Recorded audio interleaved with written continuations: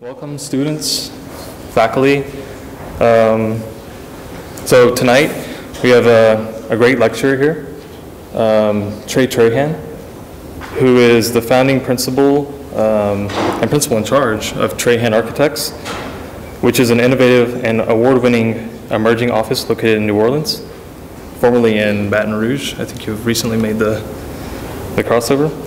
The firm has received widespread attention both nationally and internationally as a practice that is invested in and rooted in the place and informed by the local geography, culture, history, and the client's needs. So the office was founded in 1992 and has since compiled a great body of diverse work that ranges in scale from universities, retail, industrial facilities, arenas like the Superdome, religious structures, museums, etc. An office size of ranging about 15 to 20 people. So it's actually interesting to see how they shift between a small scale project and a large scale project, and they're actually able to manage that. The work shares a high level of technological sophistication and innovation, combined with the research into emerging materials and construction methods, which I think is apparent in the recently completed Louisiana State Museum, which probably a lot of you saw coming into the lecture. It's actually on the poster out there. So with their attention to details and materials, the firm has received numerous awards and honors, including 3 national AIA awards in 5 years. They have won 3 international competitions in China, so they're actually doing international work as well. In 2005, Mr. Trahan was one of 3 winners and the only American designer to be selected by the Architecture Review for an Emerging Architect Award in London. Trahan Architects were one of 5 U.S. firms to be selected by Wallpaper Magazine's list of world's 101 best emerging design offices. Mr. Trahan participated in the Architectural League of New York's 25th anniversary Emerging Voices lecture series, which is an independent forum that recognizes architects whose work is gaining national and international attention. And the list goes on and on. I won't name any more. So with this, please join me in a warm welcome for Trey Trahan.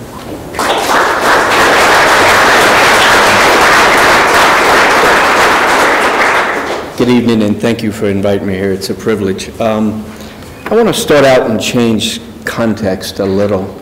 As we were talking earlier today, I've become, of recent, really concerned about a number of things environmentally, and especially as the population growth. We were talking earlier about how in 1960 there were 3 billion people on the planet, and now there's 7.2 billion, and we're predicted by most to be at 10 billion by 2050 and 2062, which will require twice the amount of food that we're presently absorbing, which the impact on the planet is, if you begin to read important books, one that we were talking about earlier, I would encourage you to look at this one by E.O. Wilson. It's a phenomenal book on environmental issues. He and Stephen Kellert, E.O. Wilson's at Harvard, Stevens at Yale, and they begin to raise some really important issues that I think architects better really begin to focus on and think about. And so I want to start here in Antarctica, and a really beautiful place that most believe is pristine, and in many ways it is. And I'm starting here because I recently purchased a piece of property in Patagonia, and so I spend I go down there for probably a month, a year, 2 to 3 times, and I've become very aware of that unique and pristine environment. And so in Antarctica, as the sun comes out, the ice begins to fracture and create these beautiful patterns. But I think what's most important that I want to talk about today is those few days when the sun comes out, algae begins to develop underneath this ice. And the result of this is literally millions, maybe even billions of tons of krill. And krill are a shrimp-like crustacean. And here you see an image where you can see the currents begin to take from Antarctica those krill up that westerly coast of Chile. And this is the piece of land I recently purchased, which is called Bahia Tiktok. And it's really important because it's a small piece in an 800,000 acre national park the water was just declared a marine park for its unique ecology. And that is because the Creole, as they move up the western edge of the Pacific Ocean, of Chile, move into this bay. And they bring into this bay these incredible species from blue whales, which are a few hundred, 100 feet long and just enormous. They tell me, the ecologists there and well experts, that the size of their heart is the size of a small car, but it's just, the species here are just unbelievable in this beautiful pristine area. The blue whales and the orcas come into the bay. And then there's a few rivers, Rio Fudlafu, Rio Bacar, Rio TikTok, that bring fresh water into this bay. And the result of that is the salinity level 3% less than the rest of the water in the area. And the result of that is incredible marine life. And so we spend an enormous amount of time viewing penguins and sea lions and orcas and just all of this incredible sea life. I think what's equally important is the contribution that North America and other parts of the planet, though, are making. And so what we find on the beach, this is a recent photograph of part of the beach and some of the plastics that are washing up there. And so what I'm trying to do is change the context. I think that we have an incredible profession. Architecture is, can provide a wonderful life, but I think we need to broaden the issues and change the context, and even think about at times not building. And I think this is part of our consumer society. And so I'm going to move back now to our work, and we'll come back to this in the end. So some of our earliest work was with churches, and the beauty of that is the church dictates documents. In the early 1960s, the bishops promulgated in Catholicism documents that defined the role of the presider and people in the celebration of Eucharist and the other 6 sacraments in Christianity or in Catholicism. And so what was beautiful about that as a young architect was having a document that began to frame issues programmatically, so that as architects we brought the contextual issues. And this was a project in Sanama that quite candidly has been destroyed in many ways because the priest that took over the parish didn't believe in contemporary architecture and felt that it diminished the sacredness of the community, and so he's altered it. But it was a project of $2.5 million in a vast open field, very similar but a little more wet environment than you have here. And 3 small buildings, 2,500 square foot for religious education, an oratory and an administration building with a budget of right over $200 a square foot. And so what we found very compelling about this area of our state is the early bousillage buildings. Bousillage in Louisiana was buildings that were constructed in the mid-17 to late 1700s. That is clay, horsehair, and moss, some of your greenest buildings. They had extracted clay from the site, moss from the oak trees, and horsehair, and mixed it into loaves and created this beautiful, almost adobe-like material. And so that seemed to resonate with the administration at the time. And so it's a really simple planning scheme. The sacred precinct, the oratory in the center, playing with a sense of mystery, the way mystery occurs between the rotation, but then finding yourself internally on an alignment coplanar with the secular buildings, administrative, religious ed, classrooms around the perimeter. And so a depression occurs in locating this oratory, this mass. For us, it was exploring cast-in-place concrete materiality, editing, learning how we could integrate systems into architecture. For example, these apertures themselves serve as the supply and return air vent, so to speak. But also playing with construction systems. When we first bid this project, our budget was $350,000. It came in almost at $1 million because we had called for plywood forms, but we quickly located 5-axis milling machines and the ability to take styrofoam and carve out of styrofoam this formwork, reducing the project through construction means to the budget. A peri-form system, since there was a rotation, we could not incorporate what is referred to in construction as tie holes or she bolts, which hold the forms together, and so the forms were internally supported and then externally cantilevered, resulted in this void where we layered or stacked this formwork, this styrofoam that was eventually chipped out to remove and create the oratories. So it's about some early Catholic and Christianity planning principles of threshold and that choice of support or belief in your faith, whatever it is. But small but important details, embracing nature, and creating details just through the sequence of pours, blocking out the wall and pouring this secondarily and create just a rich, but for us a very meaningful moment. Things like stacking rebar on the back side of this cantilevered cover and predetermining that its deflection would be approximately 1 inch, which it was, I think 3/4 of an inch, and allowing it to drain on other buildings. So finding creative ways of simplifying but creating precious but important buildings in this landscape. And then choosing a mix in the concrete that has is really stiff, and so when you vibrate it, it does not reduce to a plumb or level position, and so you get movement in the concrete and it begins to reveal the sequence of pouring or the casting of this concrete oratory. And then once again the door itself, which was a cast glass door by John Lewis, and instead of applying a typical handle, just scooping out the jamb of the door so that you begin to engage the jamb and grasp the warmness, the coolness of the cast glass. And then the glass, as it begins to engage the uppermost part of the door carving. And then internally, the apertures themselves that were informed in Catholicism by the Paschal mystery, the expulsion of light and then death. And these are quite large. To give you a sense of scale, this dimension's 20 feet by 20 feet. And then because we did not have the budget to do some certain things, we just took a 3-inch PVC pipe, placed it in the formwork, removed it, and it serves as a light. We put an MR16, so it gave us a very pure and authentic lighting strategy. And then the apertures themselves, looking up through the apertures where the foam was placed.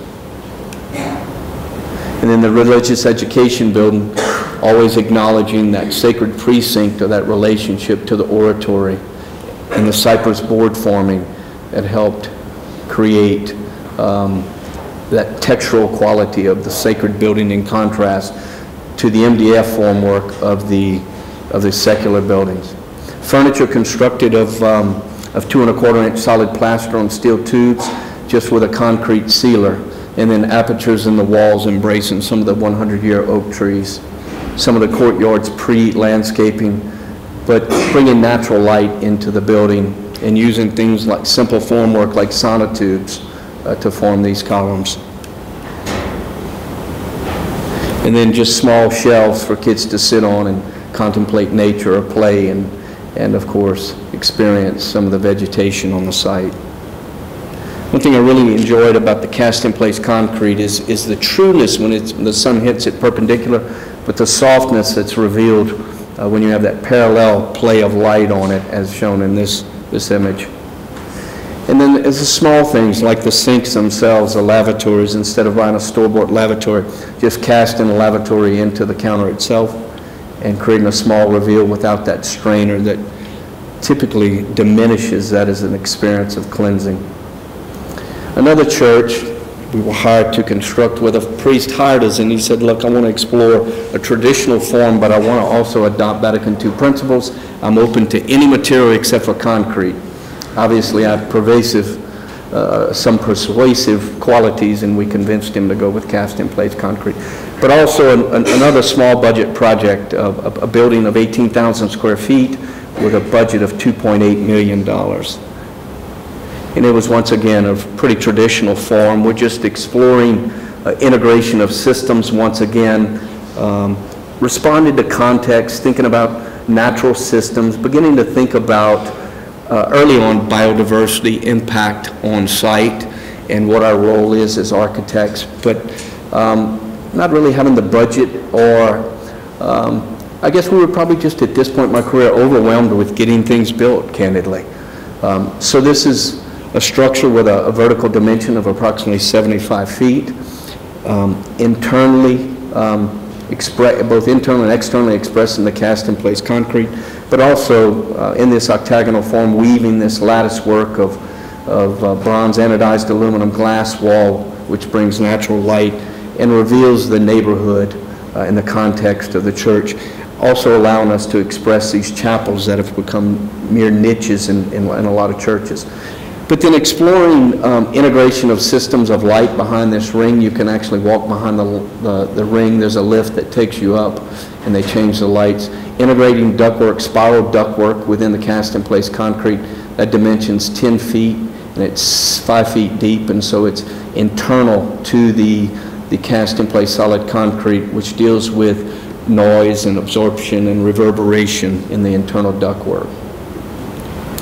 The only object that we chose to bring from the original church was the baptismal font, the kettle, which is an important part of Louisiana plantation culture, and each of the parishioners were baptized, and so it was the only piece that we retrieved and made a part of the architecture. But once again, just weaving this glass wall and revealing or expressing these chapels. So from private meditation to a larger celebration or gathering.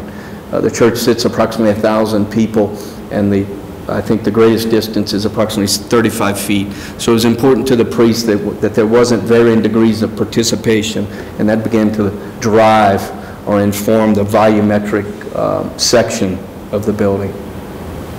But natural light, an important part of it, playing through these slight cracks within the roof system itself. These reveals beginning to elevate or express the walls and the seasons there. Another project, Louisiana State Academic, we were talking about this earlier, and the nice thing about this project was it was an all-internal project, interior. And so what it allows us to do was take this historic structure on LSU's campus and hone our skills of integration of mechanical and electrical and lighting systems, fire protection, strobes. It became this game with us, and so we took this simple orthogonal planning and turned the gym into a room for 1,000 people in both performance, but also lectures, then some labs. On this lower level here, some private spaces this is for athletes. It is for educating athletes. It was a commitment by, at that time, the coach, Nick Saban, and so he felt like it was not only important to win national championships, but educate athletes. And so he committed to raising $15 million in 60 days, and he did. But it was a very simple structure. We created these bronze walls. Nick would take renderings of these around the state and throughout the country, and he used these to generate funding for the project. But it was returning these original volumes that were down to 8, 9-foot high ceilings to some of their original volumes, but also relining them with things like plaster ceilings and plaster cans, indirect lighting, and some natural stones that elevated the experience of these pure volumes. But simple things like integration of supply air on one end of the room and return on the other. Large glass sheets. These sheets are 6 feet, 11 inches wide by 14 feet tall, low iron. But once again, just expressing not only the original structure of the building, but returning it to useful volumes. Things that we enjoyed in this is, for example, in architecture, we're all aware of these strobes. And so we found a company that made these light strobes that could actually be embedded in walls, and when the circuit is tripped, they actually move into the space. So it became a game of integrating these different systems without reducing the impact. The supply air in this room is just a 7/8 inch reveal around the entire perimeter, and then the structure itself began to inform the coffers of the room. Plaster is an important part of some of the early Louisiana buildings, and some of the most important buildings on LSU campus. And here you can see that matte finish sealer. And then once again, furniture that was constructed, study carrels that were constructed out of 2¼ inch plaster systems on steel tubes. Recently, we were invited by the mayor of Baton Rouge to create a stage. Our budget was $900,000, and it was to create a stage for performance. He said, Trey, as you are aware, less than 1% of the time the stage is used, and so I hate to construct one of these odd-looking performance systems with lights and speakers 100% of the time. Can you create something for $900,000 that is more sculptural? And so it's a plaza in downtown Baton Rouge with these disparate parts of the old state capitol, the river, the bridge, the Shaw Center, and a number of other important buildings. And so we created this piece that began to frame these different disparate parts and hopefully connect them in some ways. But a piece that has 4 different hook systems, and so the performance truss itself is lifted into place. I apologize, we haven't photographed this yet. This was just recently completed, but we constructed it for $900,000 through competitive bidding. It is constructed of steel plate. It is, to give you a sense of dimensions, the cantilever is almost 90 feet. It's 40 feet tall and 40 feet wide. I think this is important, especially for students to learn. Early pricing was over $2 million, and so we actually engineered it 2 ways, with pipe trusses and plate steel, and that's how we got competitive bidding that got it in budget. And so I think in architecture you have to be equally creative from the business side in creating ways of creating competition in bidding. If not, you create a condition where a certain subcontractor or entity that has an expertise basically owns your design or owns whether it happens or not. On that, I want to touch so you see here it begins to take these parts and begins to connect through this framing device. I want to stop at this time. I don't have images of it, but one thing that was mentioned earlier was we were the architects, lead architects on the Superdome. And I think this is another important thing that unfortunately no one told me early in my career. We continued to look for projects that were beautiful little opportunities of design. But what you quickly realize is money drives your firm. And so when Katrina hit, we submitted credentials for the Superdome. It was a $250 million project with 14 months for design and construction, which is, as you can appreciate, is pretty damn quick, right? We were selected for the project. Interestingly enough, the dome is a 9.8 acre roof, 2 million square feet of building. We were asked to bid the roof first. We put together 15 sheets of drawings, which is nothing for a project, right? The first time it bid at $32.5 million. We had an 8% fee. FEMA called me up and said, you're going to reject it, right? $32.5 million to re-roof a dome. The reason that happened is because FEMA dictated that the contractor had to have the dome re-roofed before the next hurricane season, or he was liable for the whole dome. And so I was asked to reject the bid. So I called my attorney up and I asked, what should I do? And he said, well, you can't, because you're liable if you reject the bids. FEMA, within the next 24 hours, accepted our recommendation to accept the bids. We were paid 8% of $32.5 million for 15 sheets of drawings. So when you get out, if you ever get a FEMA re-roofing job, I'll do it and split the profit with you. But seriously, I think that the story here is it's important to find business opportunities that help finance your passion, these things that don't necessarily make economic sense.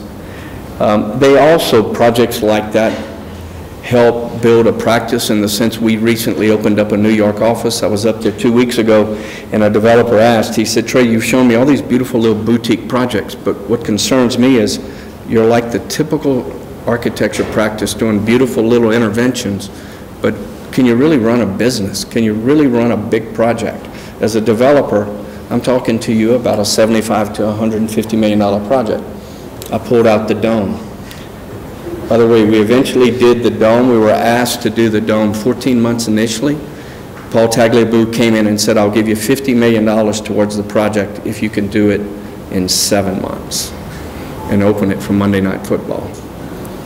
So not only did we make money, but it's helping us now get work in New York with developers because they see that we can run a business and run a project and go through a process of design and construction for $250 million in 7 months. So back to the fun stuff. But that's an important part of the business. Magnolia Mound is an early Creole plantation in Baton Rouge also. Brucey Ash building, structures that were originally constructed on the mound, all perpendicular to the grades, the topography of this mound that at this time, of course, elevated these structures above the flooding. Now, of course, the levee is in place, and so the site is not threatened by that. And so it's a small 4,000 square foot building, really small program, a little meeting space, a little gallery space, a welcoming center, a visitor center, but a building that the strategy here is this datum, this line, is the top of the mound, and so all the historic buildings are built on top, and so this new modern contemporary intervention is now embedded below. So something really simple, but I think an important, respectful building that that not only will serve its programmatic purpose, but reflect a genuine respect for the historic buildings on the site. This will be completed in the next 90 to 120 days, I think. So it's in construction. And then the project most people enjoy, this has kind of been part of a long journey of our interest in biodiversity and biomass, and in this book I speak of. I'm becoming really concerned the more I learn about our environment and what we're doing to it. Most scientists predict, not including microbial, that there are approximately 8 to 10 million species on the planet, that it took approximately 3.5 billion years to create. We've lost, if you believe these guys, over 20% of that over the past 50 years. Our extinction rate is 1,000 to 10,000 times more than it was pre-habitation. So we became really interested in a number of things, and that is the basic thought that over the past 200,000 years of evolution, less than 1% of that has been spent in built work. 99% has been in natural environments. And so I am interested in we as a biological species in a biological world, that kind of affiliation, that genetic affiliation within us to connect with place. And I think that asks a lot of our profession. I think, at least in my career, maybe this is an unfair criticism, I think that our profession in general has been devoid of really thinking and talking about these things, and I think we need to talk about them. So for us, when we were commissioned to design a museum in Natchitoches, Louisiana, a building of 30,000 square feet, a budget of $12.5 million, that's not a lot, that's about $430, $440 a square foot for a museum, and as you can appreciate, museums have high environmental systems costs, mechanical, electrical costs.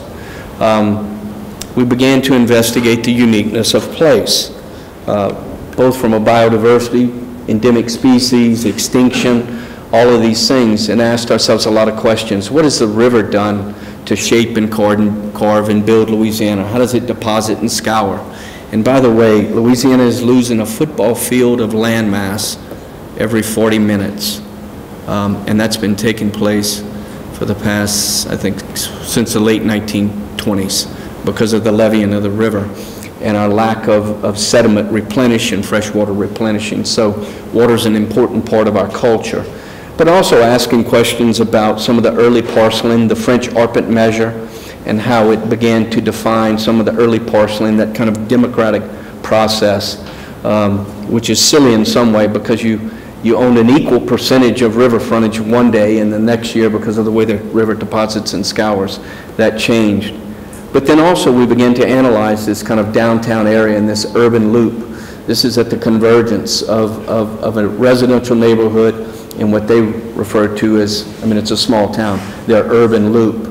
And they're concerned that the state had chosen a building immediately outside of their urban loop. So the question was, the challenge was, how can we connect or bring people into this small urban loop? But also thinking about not only the way rivers deposit and shape and the impact it had on culture and politics and the early built works of Louisiana and specifically this region, but how farmers shape and carve and respond to soil conditions and biodiversity in these things. And so we began to further chart the point bars and the different ways that rivers carve and shape and cut off and create oxbows and things like that. All the while asking, because we had no interest in mimicking the way natural forces shape buildings, but we did become interested in a number of facts. And it started with kids.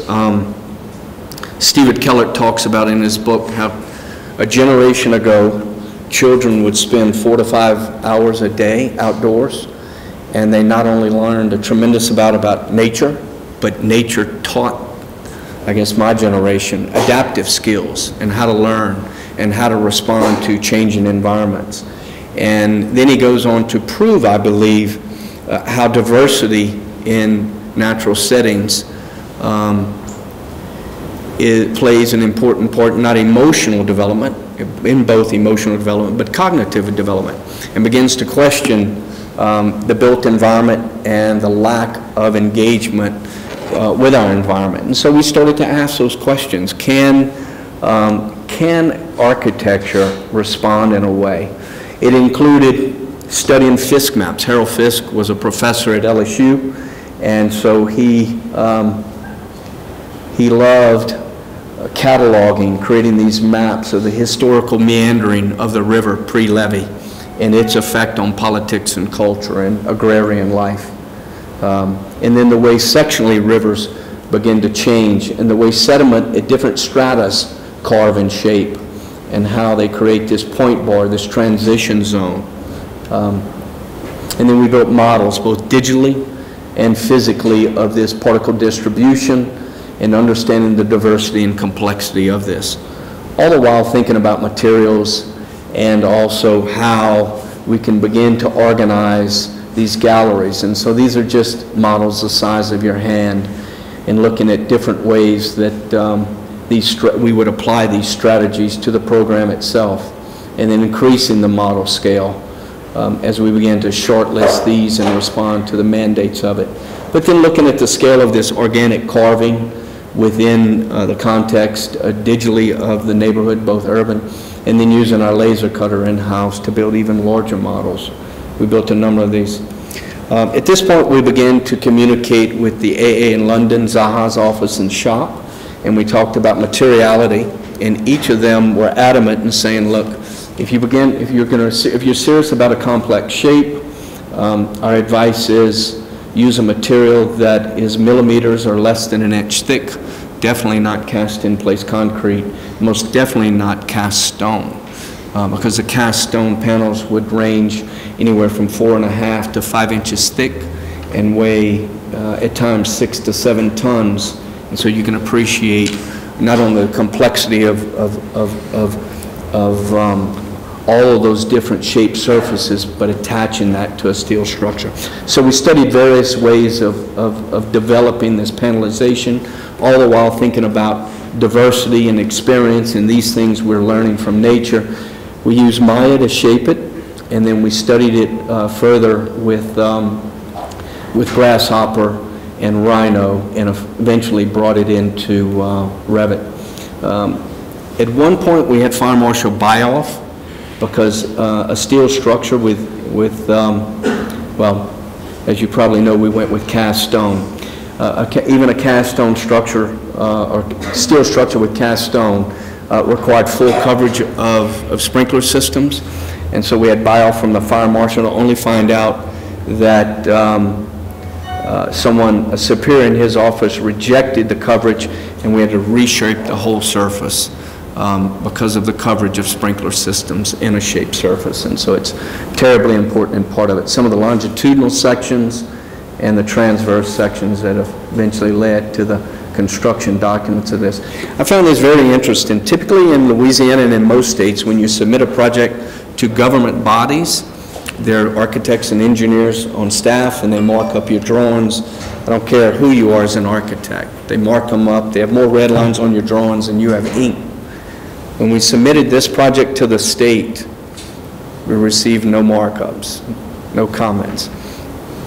I'm not sure that's a good thing or bad thing, but it is interesting that if you take the dialogue to a place where someone can't participate in the construction documents, you eliminate them from the process. Something to remember. And so we worked with CASE to identify over 1,100 cast stone panels. As I said, the largest are 6 to 7 tons. The joints are 3/8 of an inch. That's an incredible tolerance for a highly complex structure. Each was coded and identified. We sent the digital files to 5-axis milling machines and routers to cut each of the formwork out of high-density foam. Candidly, now that I'm becoming this sensitive environmentalist, I'm concerned about where all this foam is. It was a lot of foam, and that is a problem. And so right now we're studying other ways of creating complex shapes formworks, including pneumatic systems that move layers of this rubberized material, where you could use a rubber material to create deformations or shaped surfaces, repeatedly creating different complex shapes. So further work with CASE, there were 28 different connection details. Some were blind connections where a group of 6 and 7 men would actually lift a panel in place for a soffit or a ceiling, and they would have an eye connection. They'd slide it over. The impact of these heavy stones was such that they would place a cast stone panel and it would deform the whole internal steel structure over an inch.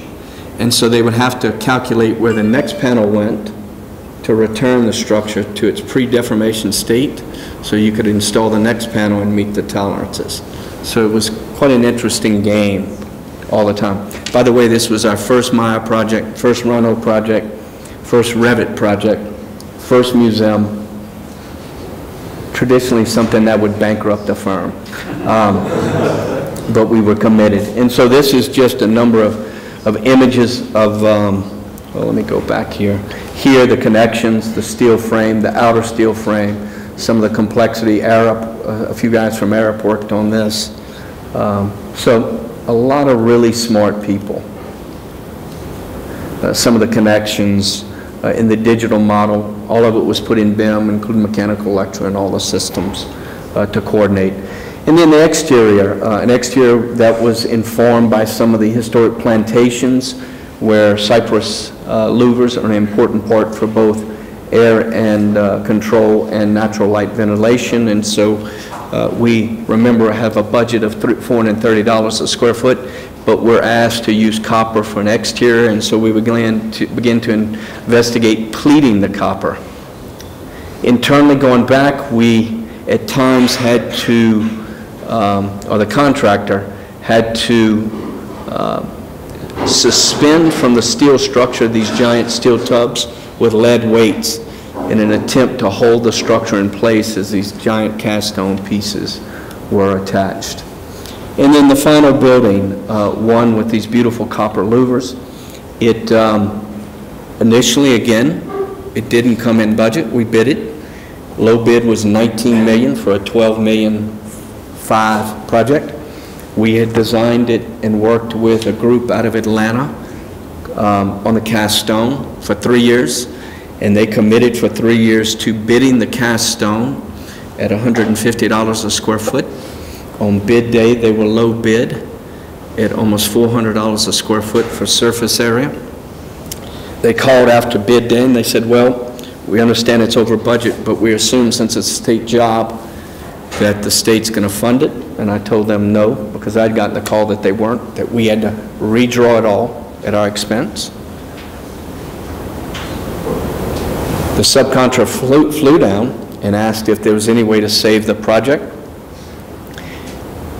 I called my attorney, asked if we could sign an agreement in a public bid, if he could commit to bidding it, where he told us he would bid it for 3 years. They agreed to it. He signed an agreement that if I rebid it, he would bid it for the $100 and something a square foot. I put it back out for bid without changing the documents. It came in under $12.5 million. It came in at $11.7 million from almost 20, and he wasn't even low bid. So it tells you the profit in some of these jobs, especially when you push. So it ended up what I think is a beautiful building. It's in some circles well received. Some it's been heavily criticized. Azure magazine just named it the top building in the world of 2013. I find that, I mean, it's a great compliment, but it's kind of silly in some ways, right? There's no really a top building. But I think the story you hear is a group of architects in South Louisiana choosing to push things really far, committing to it, embracing technology, searching to validate architecture through an early investigation into natural systems, an appreciation for biodiversity and biomass. I in no way suggest and can sit here and say it is authenticated through that, but I can say to you and commit to you that we are committed to exploring all these issues and finding various ways of connecting the technology we have today with some important environmental issues that are important to us. And we think that as we all question technology, often when I lecture, I speak of my concerns for technology, that just because you can doesn't mean you necessarily should. And so at times I question that here. Just because we could, should we have? And I think that's an important question all architects have to ask. But I think it ended up, well, it's making an important contribution to this community, a community where many people don't leave. It's interesting to walk through this building and hear kids talk about the building. Of course, you know, if you've never left Louisiana, and you don't read architecture magazines, this is pretty far out there, right? But the community has embraced it. They're beginning to fund important aspects of it, and that is, it's a sports museum, a history museum, and so it was not about environmental issues and connecting to the uniqueness of place, but it was also about the sports component. Projecting sports imagery, film footage onto shaped surfaces, and can there be a dynamic relationship between film footage and the canvas itself, the projection. And so here you see they're beginning to project some of the images of the sporting events on the walls themselves.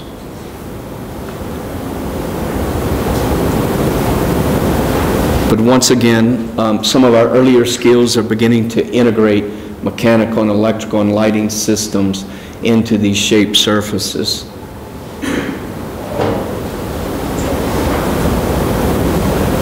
I think the total calculation was over 500 tons of cast stone. Candidly, I question that now.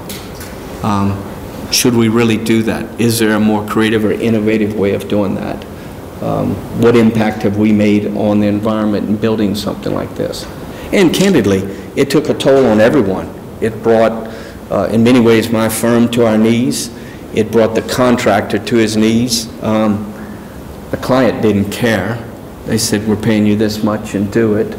But I think it makes an important contribution to architecture in the state and region and hopefully nationally, in that we chose to push and ask many things, and we effectively delivered a building with, I think, meaningful, important, rich materials that will age and patina beautifully, both internally and externally. So I think it makes a significant contribution to the community. I'll end on this interesting story. So I'm with Tim Hursley, who's an incredible photographer of architecture, and there's a bar next door. I don't have pictures, but we have one picture. And there's two guys in their early 60s sitting on the front porch of this bar.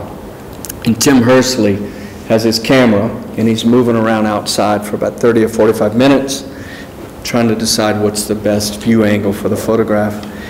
And one of the guys at the bar says, "It don't matter what angle you take it from, all you're going to see is ugly." That night, we had a beer with him, and we spent 3 hours talking to him about the building. At the opening ceremony, he attended and spoke to the press for 30 minutes about how important it was to the community. Thank you.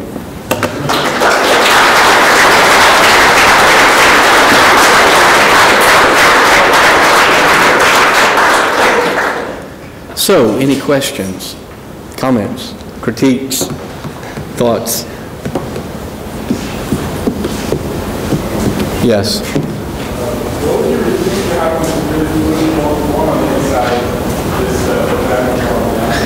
Well, you know, it's a historic, it's the oldest settlement in the Louisiana Purchase, so it's pretty traditional buildings throughout the context of Front Street on the river. And so we wanted to maintain kind of the massing and scale of these orthogonal buildings on the outside. But at the same time, we wanted to engage that urban circulation loop, the way people meander in this circulation loop. And we wanted to connect to the way rivers shape and scour and deposit. But we also wanted to create and test and play with an internal experience that, well, if you think about it, I mean, so many artificial things in our society, some are saying, do have emotional impacts. They reduce systolic pressures and things like that, and affect adrenaline and all those things. But they're artificial, right? And so we question whether the artificial built environment could begin to play with diversity and complexity and adaptation and bring those things that the natural environment how it affects us to a built work. Look, this is early in our journey. We see this as, we hope we look back and we say, wow, it wasn't validated as well as it could be, that now our work is really validated. It's really connected to natural systems. It's really connected to understanding all these environmental issues, and that this almost seems primitive in a way. But we had to start. We had to begin the journey, and we were willing to take those risks. Other questions? Yes.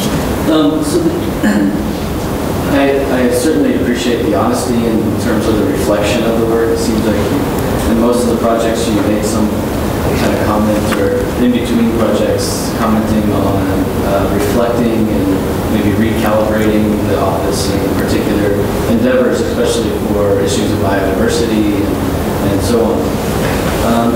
A lot of times in the discussion of trying to heighten our understanding of our natural environment, we as architects really need to collaborate with individuals that are quite intelligent in natural systems. So how do you see, in terms of the reflection of the work, where that could be placed and how that could, what kind of collaborations could be cultivated? Yeah. Even though you have to juggle this big ball of economics and making the office run.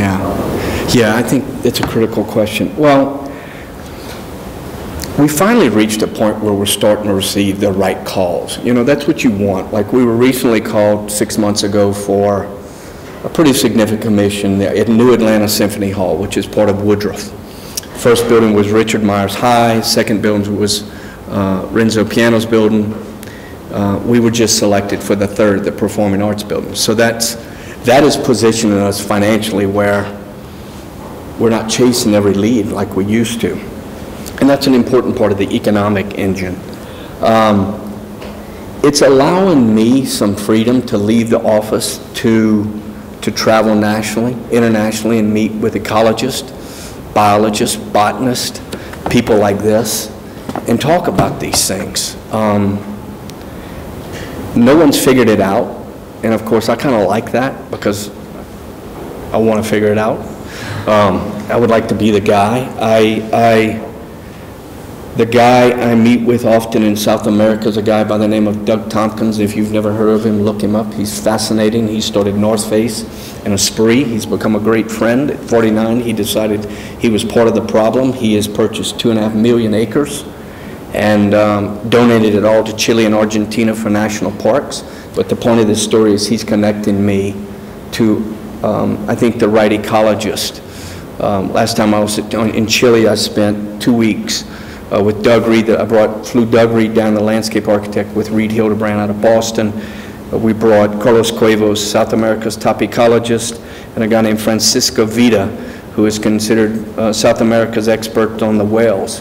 And we spent 2 weeks in the rainforest just talking about ecology, systems, talking about on this piece of land how we increase biodiversity by just creating a clearing.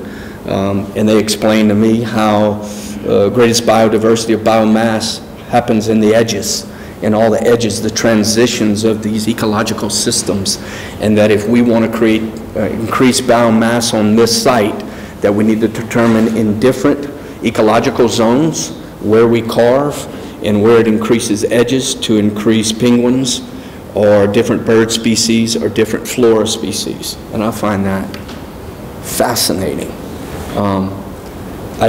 We haven't figured out how we connect all that to architecture, but we're hoping in collaborating with artists and botanists and biologists and ecologists and a lot of really smart people that we may figure that out. But I've been calling BS on the profession, this contextualism, candidly, for a long time, and myself. You know, we all talk about it's contextual. We've been doing that for a long time. It's the scale of the adjacent buildings. It has respect for culture. It has I can't imagine what they're going to say about us in 100 years. Wow, they're responsible. This generation, these few generations, killed 50% of the endemic species. And look, they thought they were building contextual. That's not contextual. You know, so I don't know what the answer is, but I want to be one of the guys that's committed to figuring that out. And I think it takes all of us. I also think, and maybe I shouldn't go there, but I think it's true in what I've learned. I think your generation seemed to be much more responsible than my generation. I think it also is a life of choosing less consumerism, because I can tell you all this consumerism begins to drive your architectural practice like you can't believe. As long as you're feeding that addiction of that great car and that great house and all this stuff, you make choices running a business that's not in the best interest of society or yourself or anybody, because you got to build. And Doug Tompkins, the guy who in South America that I've become good friends with, I'm in the rainforest one night, it's midnight, we're drinking wine. 2 reporters flew down from Switzerland, and the lady asked him, she said, really touched me. She said, what drives a man to give away his $1 billion to 2 countries, build natural parks, national parks, and give them all this land? And he said, what drives a man to die with more than a dime in his pocket? And I thought, wow, that's pretty damn good. He said, in the end, I think society will judge us, and I think this is important for architects to hear, by not only by what we build, but what we refrain from destroying. And I think our profession, it's not expected, but we need to take a leadership role in beginning to really push for the importance of these issues. And I think there's no better profession that is great at problem solving, is romantic in ways, is sensitive in ways, and really cares. And I think we need to be on the leading edge of that. And we need to figure that out. And we need to bring attention to it. So, other questions? I had a question about I haven't told the parts, but what attracted you to Chile or Patagonia more specifically? And it's all like opened up all this opportunity for you. So I know you have a lot going on down there, but have you considered moving to other places in the world to kind of see how you can become more connected and maybe have some more opportunities open up and I guess build your rapport with the ecological background? Well, I have my hands full in Chile, but I received an email one night from a guy at Buenos Aires. There was a story, and I was talking about ecological issues, and I was kind of taking a shot across the bow of all of us architects, including me, saying that, you know, we're as great a profession as we have, and as beautiful as we build, we're reckless in a lot of ways. So I get an email from a guy, and he said, he asked me a series of questions. He asked me questions for 2 weeks. At the end of 2 weeks, he said, this isn't even from me. This is from my boss, and he's going to email you tonight. And that night was this guy, Doug Tompkins. And he emailed me for a week asking a series of questions of architecture, built work, and connections. And he's good friends with Ondo and Foster, because when he had a spree, he hired them to do all these projects. And so at the end of the week, he invited me down to spend 10 days with he and his wife in Patagonia. I said, this guy's crazier than I am. I better look him up and see who he is. And that's when I found out who he was. And so I traveled down. And, you know, it's such a complex set of issues.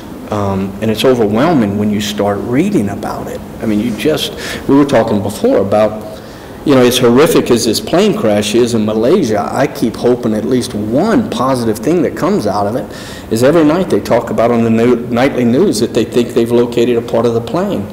And regrettably not, but what they talk about is they located some more trash in the ocean. I'm hoping at least it brings some acknowledgement by the world of how much junk is out there. I mean, it's unbelievable. And you know, this stuff doesn't break down. It breaks down into small pellets. And then it starts floating up on our beaches, and then all animal life starts eating these plastic pellets. So it's pretty serious stuff. If these guys are right, we'll have lost 40 to 50% of our biodiversity in the next 50 years. I don't know about y'all, but I can't imagine what the future generations are going to say. You killed off half the species on the planet recklessly. Anyway, I hope to build on this. I hope at the National Convention I have 40 friends getting together. We get together every year. Marlon Blackwell, Larry Scarpa, Tom Kundig, Rick Joy, all of us, we get together, and I'm going to give a talk this year to the group about, you know, we need to be on the forefront of these issues. It's just not acceptable anymore just to accept commissions and build to build. I don't think. So that's where we're moving our practice anyway. Other questions?